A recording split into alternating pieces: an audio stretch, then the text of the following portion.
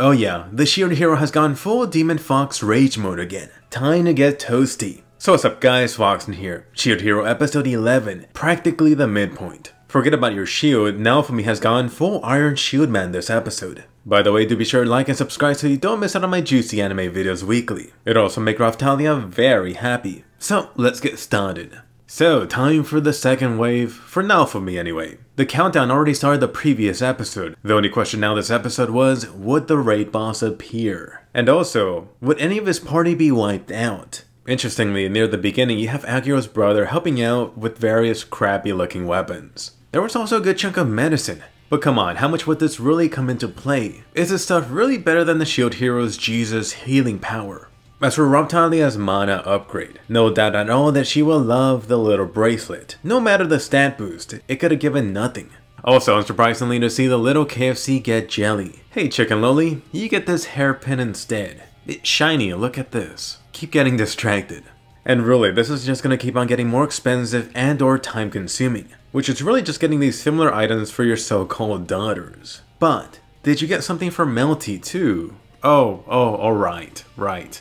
As for their power levels, still no one over 9,000. You still have the Shield Hero trios in their 40s, while 20s for the guard guys. I don't know, but so far it seems like a huge level difference doesn't play too much of an important factor. Except perhaps for restricting higher tier skills that you could unlock, or even use in Naofumi's case. But anyway, something else worth noting about these waves. It seems like these wave battles give the heroes and their party this walking experience bags. You know, from all the orcs, lizards, and whatever else pops up.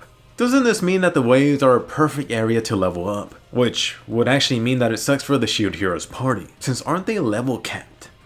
Once again, the shield hero getting screwed. Next up, that super powered granny, really putting the shield hero's guards to shame. She was really just giving me this Master Roshi vibe. And to be honest, I was wondering whether she was that grandma that Naofumi helped out a few episodes ago. And bingo!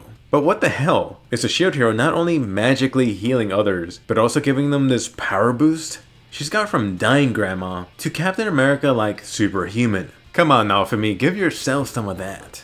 Next up, that demon pirate ship. Who knows, maybe that pirate ship has a space pirate angel, or only a zombie Jack Sparrow. Also, by the way, did Filo just do a Mario jump or actually fly? Anyway, right here, did you notice another level check? First off, the rip-off Kirito, only level 65. Honestly, I was really expecting these other hero guys to be like 80 plus, maybe 100. And really, what was that? Having problems with this weak-ass undead pirate. Shame.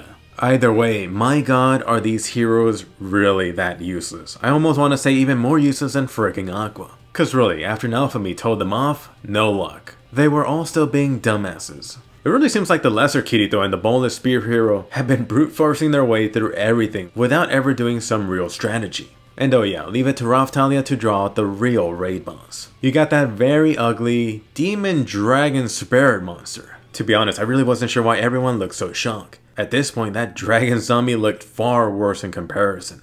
As for all the heroes working together, it really does suck, but this is how it should have been from the very beginning. To be fair, Naofumi at this point can repair his relationship with the Sword Kirito and Mr. Arrow, but unfortunately not with that other trash over there. By the way, something else, all these heroes using thunder type moves? Are those all just high level unlockables? Where is Naofumi's thunder shield? Or I guess in his case it would be a lightning rod type of shield weapon. Either way, no, you gotta use dark type moves on that ghost monster. I thought you guys played the game, come on. As for the raid ghost using explosion, ha. I actually really enjoy seeing the useless heroes getting wiped out, including the red bitch. Too bad for the other party members. Although you guys did ditch Naofumi too, so whatever. You just had Naofumi using protection on Raphtalia and his chicken. It was super effective.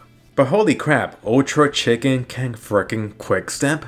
Come on, Filo's really looking more and more powerful. Maybe stronger than even the heroes at the same level. If you really think about it, Filo could have slowly hammered that raid boss down to 0 HP. Unfortunately, Naofumi really had all these other people getting in the way. Next up, time to bust out the curse to raid shield. But not before Raphtalia got a chance to set up some death flags. Good thing you're best cat girl. On the other hand, that bucket of chicken, I'm not too sure about that. Anyway, for Naofumi's raid shield, part of me thought either it wouldn't work, something like overusing the Fox or Ichigo's Hollow Mask, or it'd be weaker since Naofumi wasn't exactly raging right now.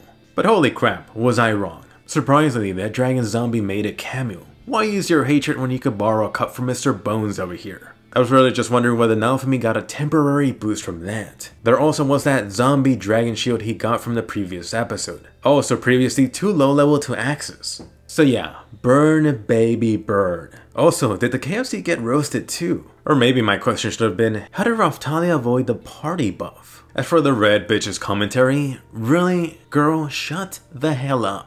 Otherwise, you may accidentally get caught in the crossfire, if you know what I mean. Then, you had Raphtalia pretty much calling herself and the other heroes useless. I'm really hoping that this is setting up some light foreshadowing for an upgrade for her. Cause come on, Filo is really on steroids compared to poor raccoon girl over here. At the very least, Raphtalia was able to pressure the other heroes into actually doing something instead of fricking only watching. All of these hero guys really need a leader figure. Hey Naofumi, you gotta be their Captain America. Heroes assemble. Now getting into Naofumi's big, badass moment. Oh yes, it's time to fricking combo chain skills. Forget about that zombie dragon battle. This moment easily tops that. By the way, I really don't remember. Was that Iron Maiden skill a new skill? Or was it just part of the cursed combo? Either way, hopefully Naofumi and his party got the last kill bonus. And you better suck up that raid boss. Cause next time you could really just borrow that thing's rage for your party. And really, funny how you got the useless heroes calling the shield hero a cheat. Haha, really? You guys are a fricking joke. Next up, a new challenger appears. You got this demon girl glass? Hopefully not a glass cannon. But holy crap, I was wondering whether she would appear or not, since she was teased in the last episode. Turns out she's a true raid boss for this wave. You guys are all screwed now. At the very least, you got the shield hero going down being acknowledged. Hopefully you could get your hard boy up again.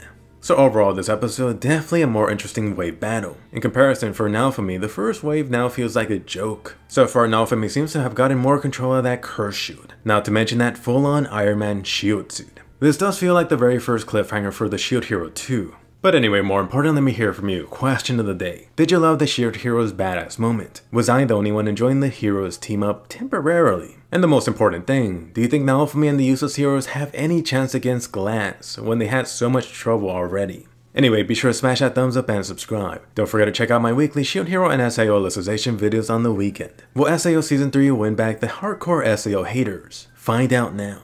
Don't miss my other anime and Attack on Titan videos, hit bell notifications, and I'll see you guys later.